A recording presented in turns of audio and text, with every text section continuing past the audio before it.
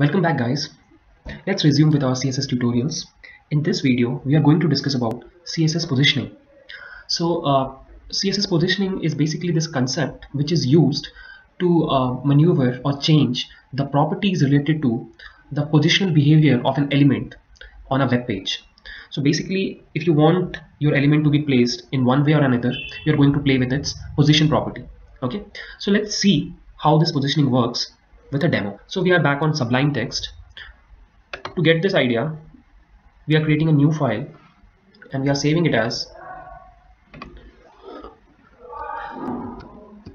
position demo.html. Let's quickly add the HTML tags and the head tag and the title tag, which will say positioning tutorial, and let's create a body tag.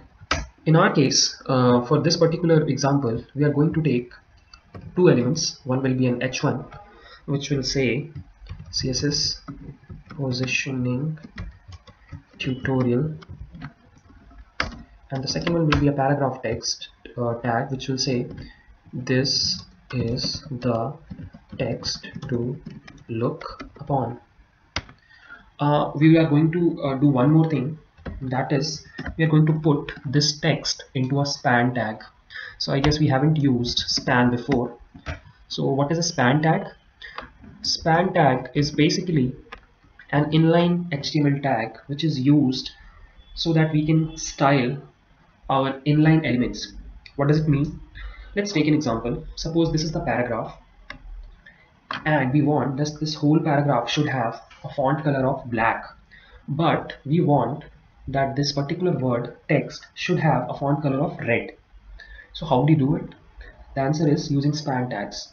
What you will do is you will create an ID and give it a name, say sample, and using this ID you will style this particular element in your CSS file. Simple, right? So this is what span is used for. So now that you get the understanding of span text or span tags, let's go back to our CSS positioning tutorial. Now what we are going to do is we are going to our CSS file, but before that we are saving it. Let's go to our CSS file, and over here I'm going to write two lines of code. That is, the first one is position static and the second is top 20 pixels. Save. What I have done is I have created a position property and given it a value of static for this particular element text. Okay, so let's go to the screen and let's see how things look.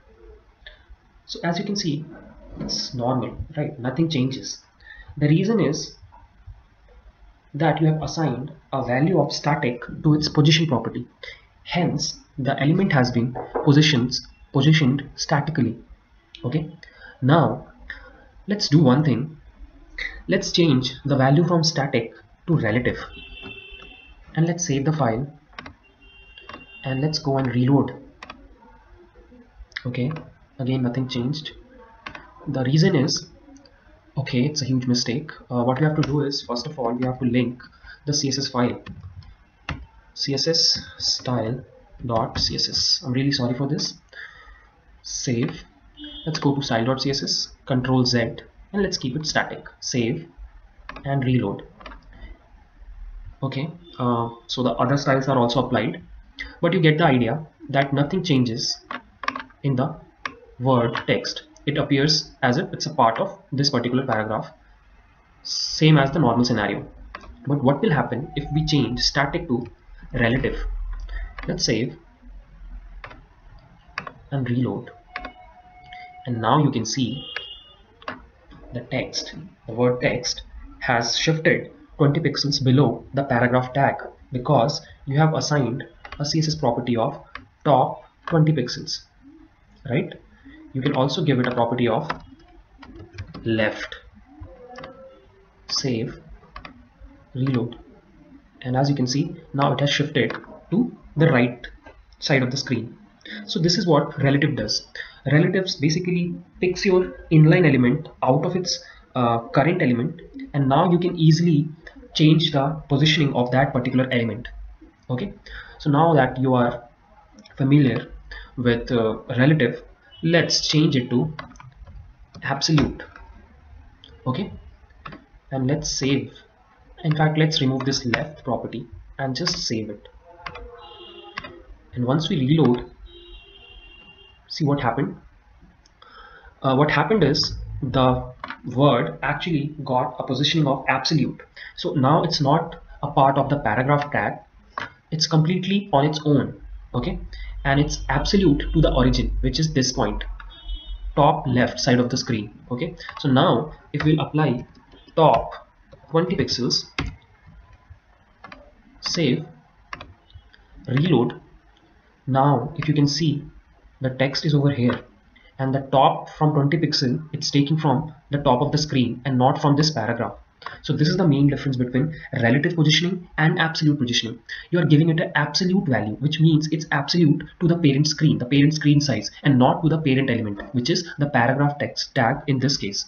Okay, one last property value that I would like to discuss with you guys is static is done. So we are going to discuss fixed.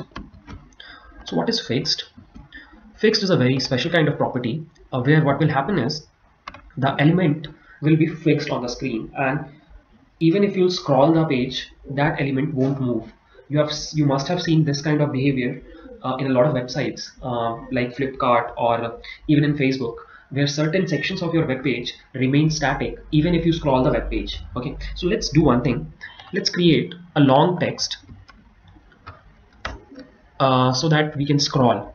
Okay, so what I'm going to do is I'm going to lipsyn, and I'm copying some text and I'm pasting it in a paragraph. I'm creating a new paragraph tag and I'm pasting it like 10-15 times so that I get a long page. Save. Let's go back to our web page and reload. We can do one more thing for visibility reasons. We can do this. We can add a color of